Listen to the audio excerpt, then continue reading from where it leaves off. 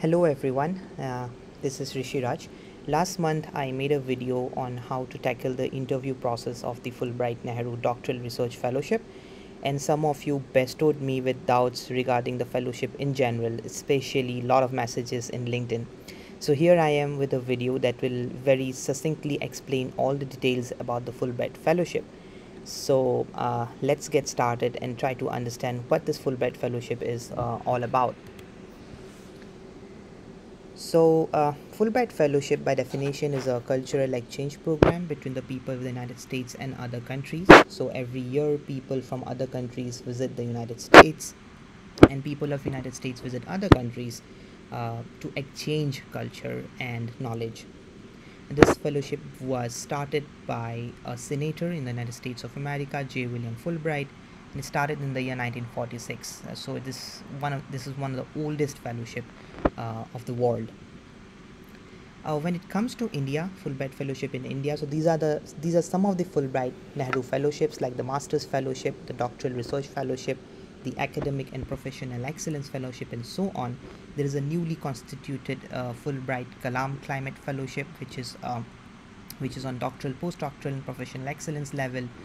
But this video will mainly be about the Doctoral Research Fellowship. That is because I am on a Fulbright-Nehru Doctoral Research Fellowship, and I know more about this fellowship than anything else. Or in other way around, I do not want to show that I know about other fellowship rather than the one I am in. Okay, so the United States India Education Foundation is the administrating body for the Fulbright Fellowship in India. So if you log into their website, you will have all the details necessary to understand what this fellowship is all about. Basically, everything that you need to know about this fellowship, from eligibility criteria to benefits, will be on their website. But as I said, in this video, I will succinctly discuss all those details. Let's start with benefits, and we'll gradually go to the application process and so on. So the Doctoral Research Fellowship basically gives you all these benefits. So once you clear the application process, or once you are selected for the fellowship, you will get a TOEFL fee support, where you will be appearing for the TOEFL exam, which is sponsored by the USIEF. There is a J1 visa support. Basically, you don't have to do anything for the visa. The Fulbright administrating body will help you get a visa, and they'll make sure you get the visa. There is a round trip economy or premium economy flight tickets to the United States and back to India. There is a monthly stipend which depends on which location of United States you will be in. That ranges currently from $1,500 to $2,500.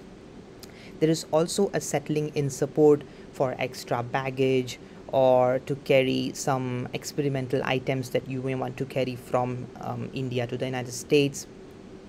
There is also a affiliation fee support, which means that some of these US institution requires some kind of fee to host visitors. So if there is a fee, then the USIEF, that is the administrating body of Fulbright, will actually be paying that fee for you.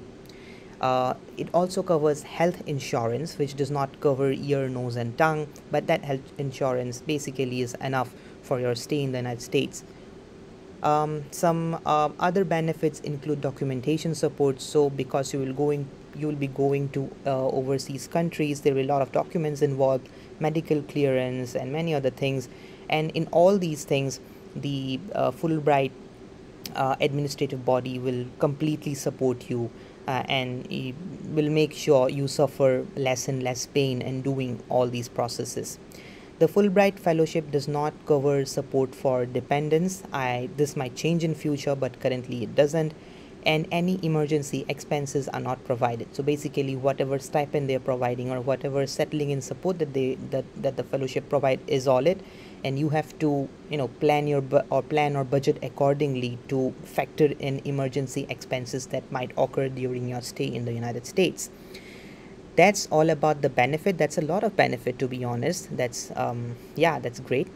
And there could be some future benefits as well. For example, 40 Fulbright alumni have served as head of state or government, and there are other details, like 76 of them have achieved the MacArthur Foundation fellowship. 62 of them have been awarded the Nobel Prize. And recently, depending on when you are watching this video, but the UK Prime Minister Rishi Sunak is also a Fulbright Fellow, if that was indeed interesting for you. The duration of this fellowship is 6 to 9 months. So basically, you get to stay a maximum of 9 months in the United States and carry out research. Remember, again, I'm talking about the Fulbright-Nehru Doctoral Research Fellowship, not any other fellowship. So that fellowship is for a restricted duration, where you spend this much time in the United States to carry out a research work. What's the eligibility? Well, when it comes to eligibility, mostly every branch is covered in Fulbright Fellowship. This includes branch from engineering, this includes branches like public policy, women and gender studies, also includes things like history, and so on and so forth. The expected PhD thesis submission date should be at least 3 months after the Fulbright-Nehru grant end date. That is one of the eligibility criteria. So basically, when you finish this fellowship and come back to India, you should have at least 3 months of time left to submit your thesis, so that whatever you have learned in the United States, or whatever research work that you have carried out in the United States, can be incorporated into the thesis, and then the thesis can be submitted. That's the eligibility in short. There is no age limit and all such things. And when it comes to the application process, the application should basically show that you have experience of adequate research in the relevant field. That may be in terms of some publications, or some written manuscript which is under review, or something that you have submitted somewhere, or some research proposal or grant proposal for that matter. Even if you have assisted your advisor in writing grants or writing papers, you can show that as an evidence that you have adequate research experience. There should be a research proposal for the work to be conducted in the United States. That's basically saying why your research work requires that you go to United States and carry out the work there. So this is a very common question in a Fulbright interview as well, like why is it necessary for you to go to the United States and do research, and why you are the candidate who has to be awarded this fellowship.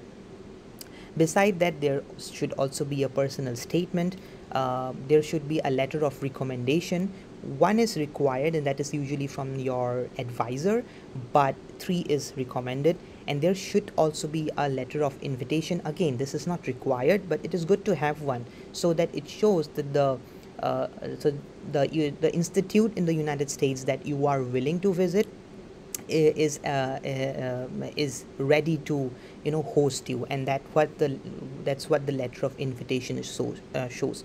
When you apply for this fellowship, you will have all these details in the application form. So what you should be ready with, I would say, is a letter of invitation, because you need to contact your US university before the due date and ask them for a letter of invitation. This might be from your collaborator or some professor in the United States that you know.